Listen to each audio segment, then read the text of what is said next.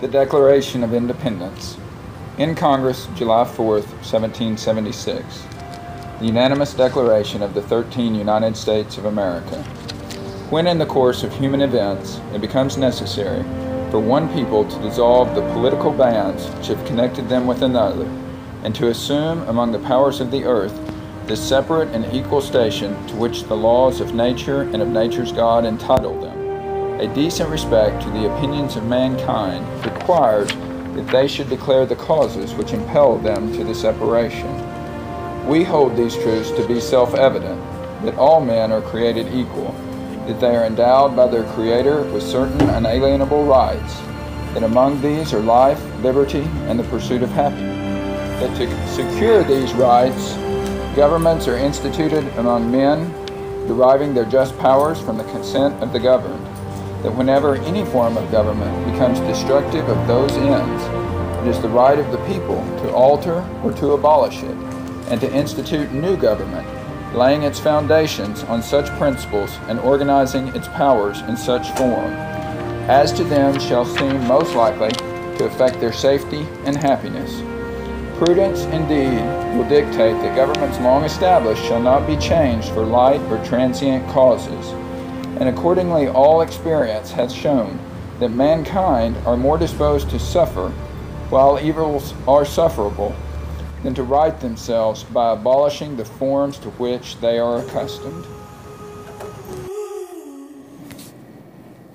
But when a long train of abuses and usurpations, pursuing invariably the same object, evinces a desire to reduce them under absolute despotism, it is their right, it is their duty, to throw off such government and to provide new guards for their future security. Such has been the patient sufferance of these colonies, and such is now the necessity which constrains them to alter their former systems of government. The history of the present King of Britain is a history of repeated injuries and usurpations, all having in direct object the establishment of an absolute tyranny over these states. To prove this, let facts be submitted to a candid world. He has refused his assent to laws, the most wholesome and necessary for the public good. He has forbidden his governors to pass laws of immediate and pressing importance, unless suspended in their operation till his assent should be obtained. And when so suspended, he has utterly neglected to attend to them.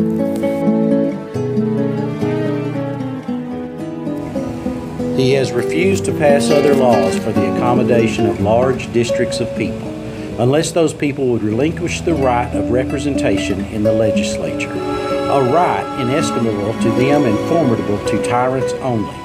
He has called together legislative bodies at places unusual, uncomfortable, and distant from the depository of their public records, for the sole purpose of fatiguing them into compliance with his measures. He has dissolved representative houses repeatedly for opposing with manly firmness his invasions on the rights of the people. He has refused for a long time after such dissolutions to cause others to be elected, whereby the legislative powers, incapable of annihilation, have returned to the people at large for their exercise, the state remaining in the meantime exposed to all danger of invasion from without and convulsions within. He has endeavored to prevent the population of these states, for that purpose obstructing the laws for naturalization of foreigners, refusing to pass others to encourage their migrations hither, and raising the conditions of new appropriations of land. He has obstructed the administration of justice by refusing his assent to laws for establishing judiciary powers. He has made judges dependent on his will alone for the tenure of their offices and the amount and payment of their salaries. He has erected a multitude of new offices and sent hither swarms of officers to harass our people and eat out their substance. He has kept among us in times of peace standing armies without the consent of our legislatures. He has effected to render the military independent of and superior to the civil power. He has combined with others to subject us to a jurisdiction foreign to our Constitution and unacknowledged by our laws, giving his assent to their acts of pretended legislation, for quartering large bodies of armed troops among us, for protecting them by a mock trial from punishment for any murders which they should commit on the inhabitants of these states, for cutting off our trade with all parts of the world, for imposing taxes on us without our consent, for depriving us in many cases of the benefits of a trial by jury, for transporting us beyond seas to be tried for pretended offenses, for abolishing the free system of English laws in our neighboring province, for establishing therein an arbitrary government, and enlarging its boundaries so as to render it at once an example and fit instrument for introducing the same absolute rule into these colonies. For taking away our charters, abolishing our most valuable laws, and altering fundamentally the forms of our government, for suspending our own legislatures and declaring themselves invested with power to legislate for us in all cases whatsoever. He has abdicated government here by declaring us out of his protection and waging war against us. He has plundered our seas, ravaged our coasts, burnt our towns, and destroyed the lives of our people.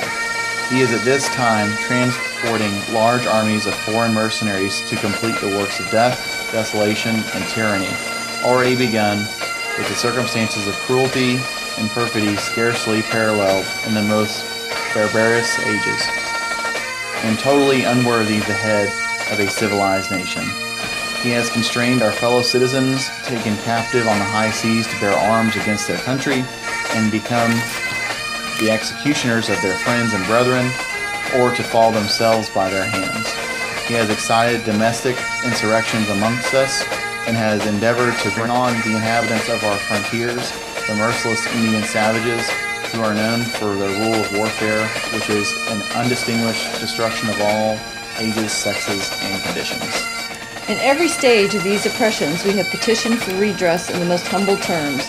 Our repeated petitions have been answered only by repeated injury. A prince whose character is thus marked by every act which may define a tyrant is unfit to be the ruler of a free people. Nor have we been wanting in attention to our British brethren. We have warned them from time to time of attempts by the legislature to extend an unwarrantable jurisdiction over us. We've reminded them of the circumstances of our emigration and settlement here. We have appealed to their native justice and magnanimity, and we have conjured them by the ties of our common kindred to disavow these usurpations, which would inevitably interrupt our connections and correspondence. They too have been deaf to the voice of justice and consanguinity. We must therefore acquiesce in the necessity which denounces our separation, and hold them as we hold the rest of mankind. Enemies in war, in peace, friends.